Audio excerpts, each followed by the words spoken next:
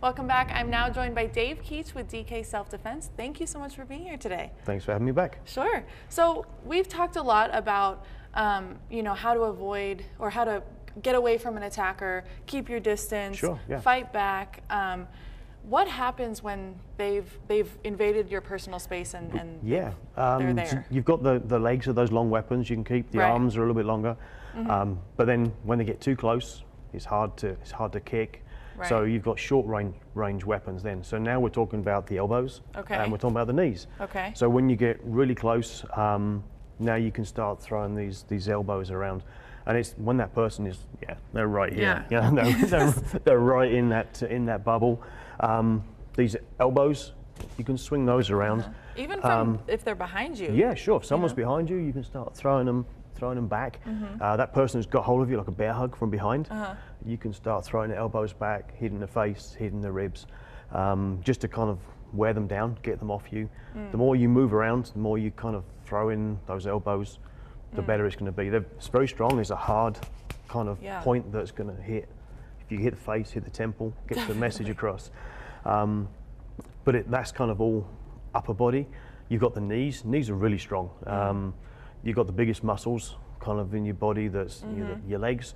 And it's also out of that line of sight. You kind of look in here, you can't see those knees coming in. Right. Of course, you've got the groin, prime target to go for. So if you're bringing those knees straight up, especially when they're in front of you, you can bring the front knee. It's very quick.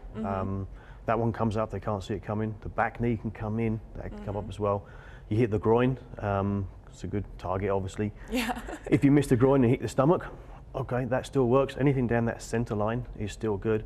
If you hit them and they bend over, now this face is a lot closer to the knee as well. Right. There's a couple of ways of doing it. You can just come in and just hit with a knee, or you can actually just grab them, pull them into the knee. Pull them into it. It's physics. If you've got that car hitting the brick wall, it's just the force of the car. You've got two cars hitting together, now you've doubled that force.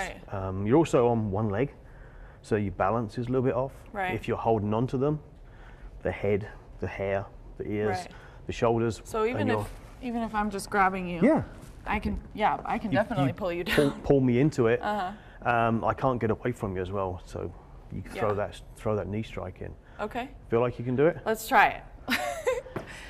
He's brought the pad because he's scared of me. I'm just kidding. I'm not that stupid. All right, here we go. Okay.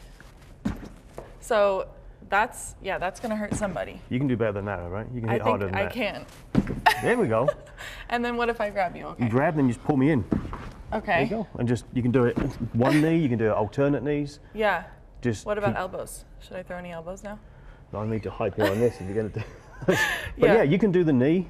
And it's like I say, when you get close, you can just throw that knee up. Right. Then you've got those elbows, you can start throwing those elbows around. And you can't even see my knee coming up. No, can't see it because I'm focused on you. Yeah. The knee's down there. I'm not going to see it until it's too late. Right.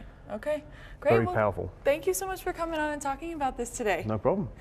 And we'll have all that information on our web channel as well, westernslopenow.com.